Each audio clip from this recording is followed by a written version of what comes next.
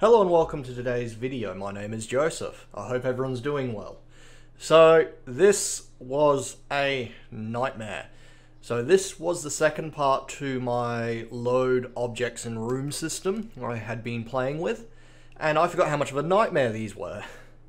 So I'm going to run you guys through it. I'm hoping I've simplified it enough that it makes sense. Firstly, I just want to say, everyone, you guys are awesome. Just again, you have no clue how amazing you guys are with the interaction on the channel. So let's get into it. Prepare for a headache. I've just spent the past 3 hours fighting with this. So the way the original system worked is we would load objects in based off a text file. So this is using that system, but we also have to do a little bit more. So then when I add an object into room, for example, you can see I've got these question marks, which are just my test objects here. They dynamically load regardless if I input them in the text file or input them through Gamemaker. That is what this system will do. That's why it was such a pain, because you have to think completely differently. So under the test object, if I jump into the create function, and this time I remember to make the text bigger, you'll see here that I've got what I've called a report back system. So it's just reporting back to a global object so I can figure out its ID.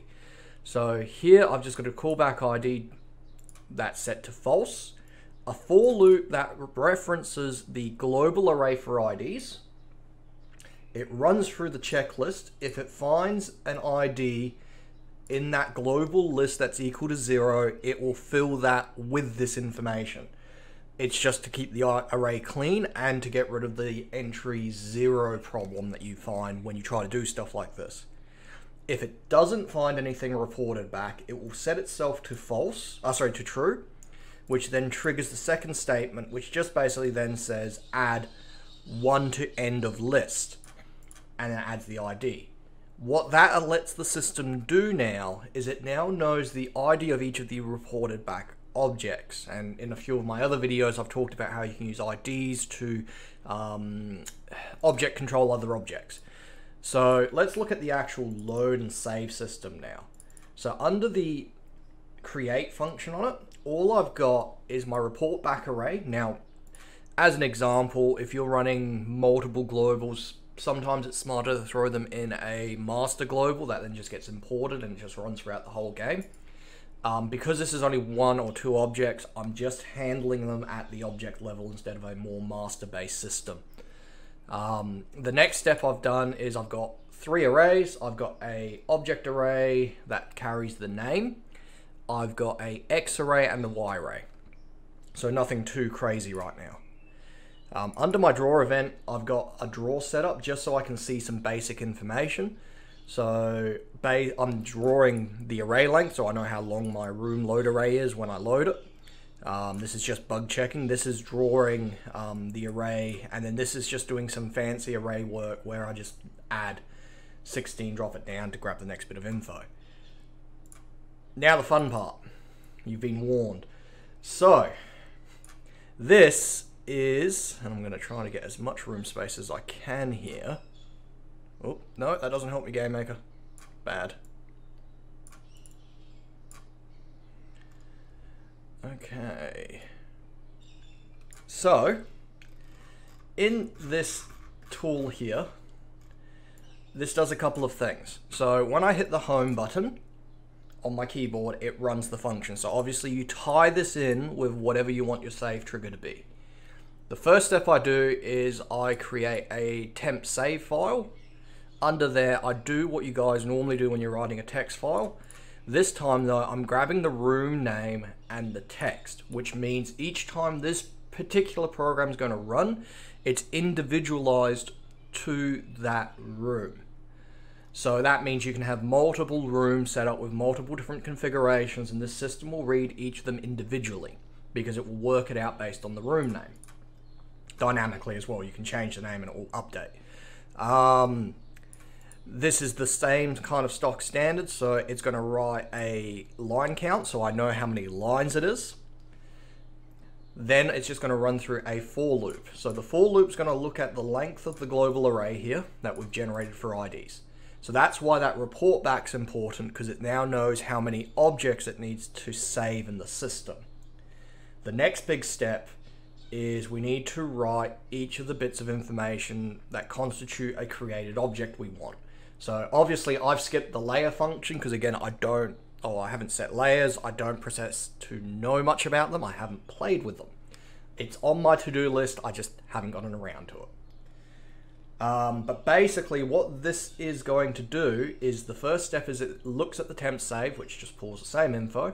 Then it gets object name, pulls from the global array with IDs in it, and then dot index. So dot index actually will return the correct name, which means now we don't even need to care about the names we're creating in here. The system's smart enough to know how to save that information dynamically, meaning we have less work in the long run, which is good. We want less work.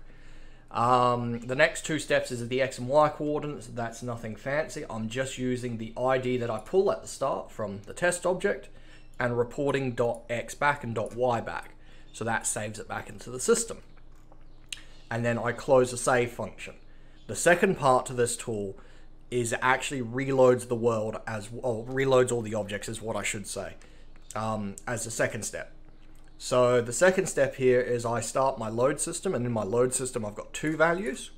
I've got temp load and my temp line count. Again, it will know what room it's loading from because it's the same repeated code here and here. Next, it will generate and load the line count, which is important. Then it's going to run through the temp line count -1. That makes a correction because line count will be out by 1 as a default because we count itself plus information.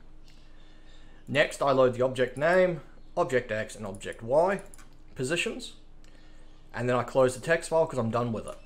This is the part that gave me the most nightmare because it's been a very long time and I couldn't remember how to do this.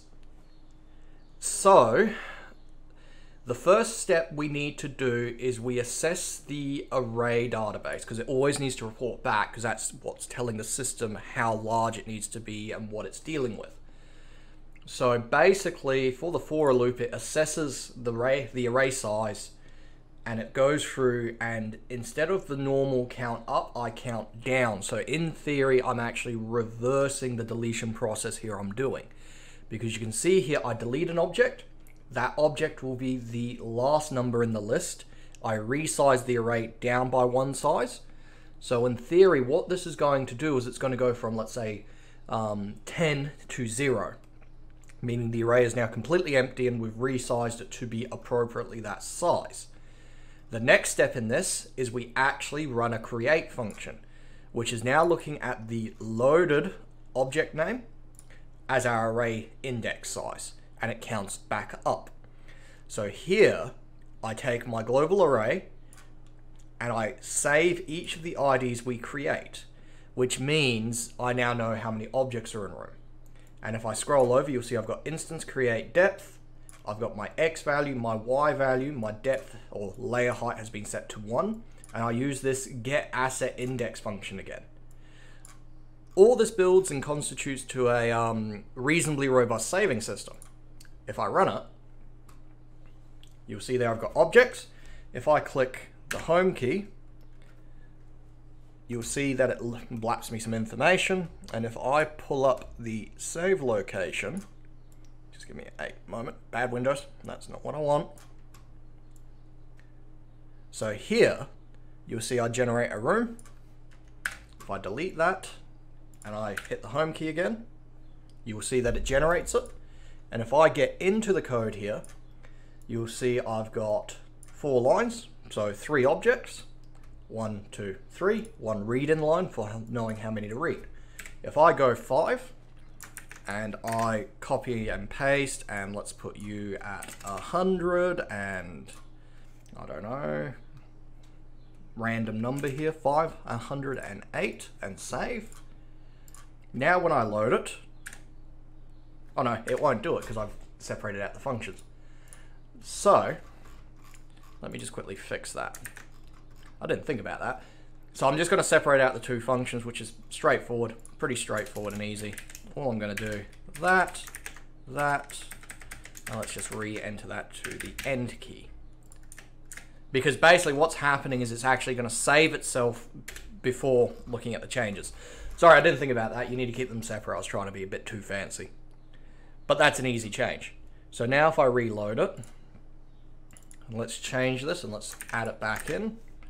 So that should be 5, and we're going to go 100 and 300, and I go save. Now I hit the enter key to load it. You'll see we got a new one here. And if I hit the save key, it's going to save it. So that was something I didn't think about. Yeah, you have to separate out the functions. I was trying to be a bit too fancy. I hope that helps. I know it's a little bit complicated. This will be up in the Google Drive, and there's no easy way to make this system. So I just want to say a big thank you to everyone. Everyone that likes, comments, you guys are all very much appreciated. And I'm going to see you guys next time. Bye-bye.